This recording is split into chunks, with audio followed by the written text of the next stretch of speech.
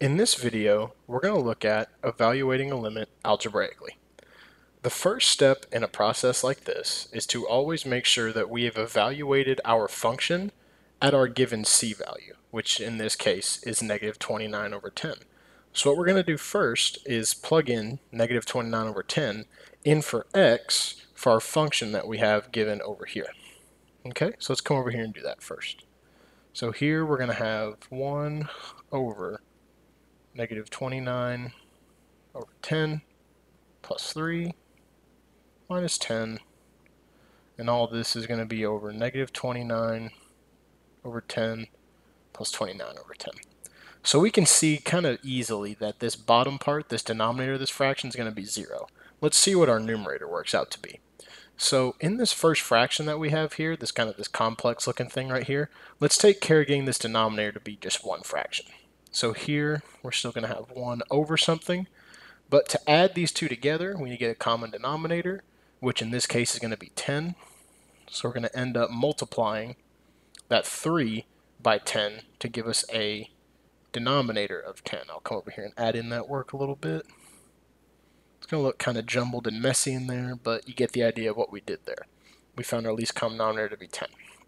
Okay, and at the end of this we still have this minus 10. So let's do this addition down here, simplify this a little bit more and see what happens. So we get negative 29 plus 30 is just 1. So we have 1 over 10 minus 10 over 0.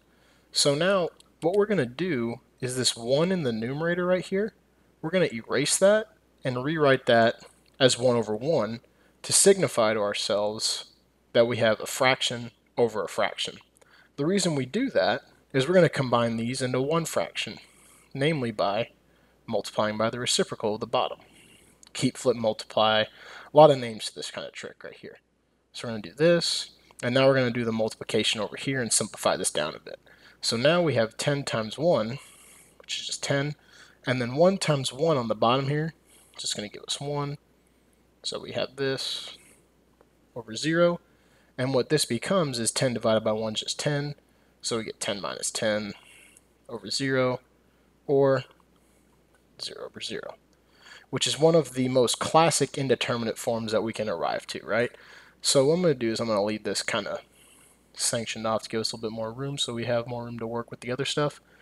But once we find an indeterminate form like this, we're going to need to go back to this original function we were given here and see if there's anything that we can do to it to go ahead and make our limit not be an indeterminate form. Normally we do things like factor if we have polynomials, multiply by a conjugate if we have a radical, but in this case we don't have either of those things. So what I want to start by doing is tackling the numerator and the denominator separately, but by making them into one fraction. Because you see here we have 1 over x plus 3 and then minus 10. Let's see if we can bring these two things together from our numerator and see if we can make them one fraction. We'll do the same thing for the denominator of this big fraction. So we've got this. So this is equal to the limit as x approaches negative 29 over 10. So in this fraction here, we have a denominator of x plus 3 and a denominator of 1 right here. So we're going to put both of these parts underneath a denominator of x plus 3. The first fraction already has it. What we need to do to the second one is multiply both the numerator and the denominator by x plus 3. Okay? In the same swoop, let's go ahead and look at the denominator here. So we have a denominator of 1. Barely make those show up there. We kind of understand that anything by itself is understood to be over 1, right? So we have denominator of 1, denominator of 10. So our least common denominator is going to be 10. So here we get that this is 10x over 10 plus 29 over 10. Okay, so we've done that work so far. Let's go ahead and in the same step, distribute this 10 into the polynomial up here and combine the numerator into one fraction. So here we're going to get something that looks like this. The limit as x approaches negative 29 over 10 of, so we get 1 minus 10x, but see this negative 10 is going to cause this to be a minus 30. Right, so it's kind of like multiplying negative 10 times x and negative 10 times 3, so we get this here. And this is all going to be over, sorry, that got kind of some stuff cut off there. Let me redo that. That's better.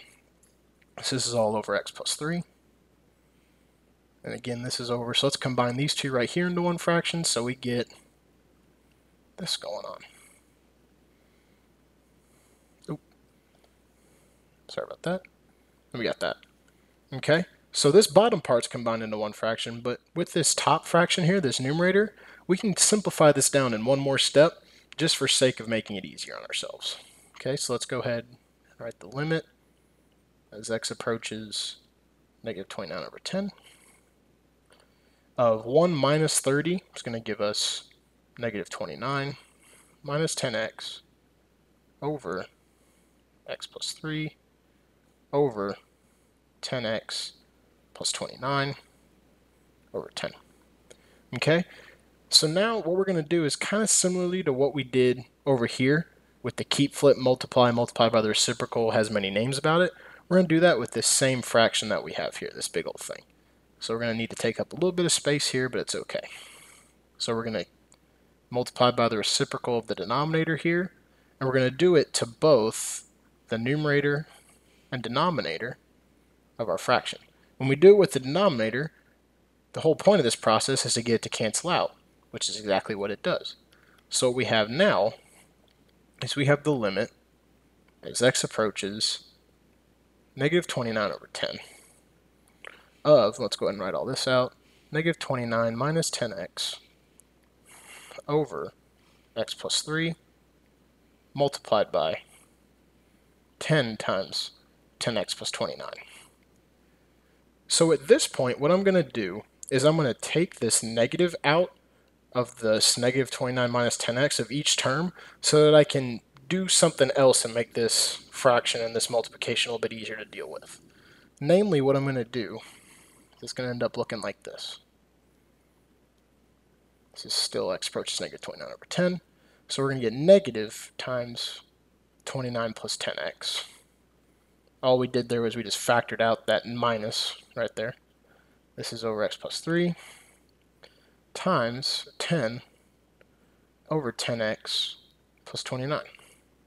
So the reason why I did that is now we have this factor and this factor as the same in a numerator and denominator of a product of fractions, so we can cancel those out.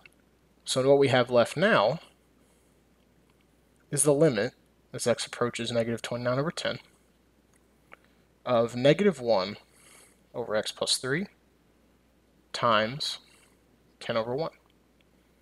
Or similarly, let's go ahead and write this down a little bit more. Actually do that multiplication in there. So we have negative 10 over x plus 3.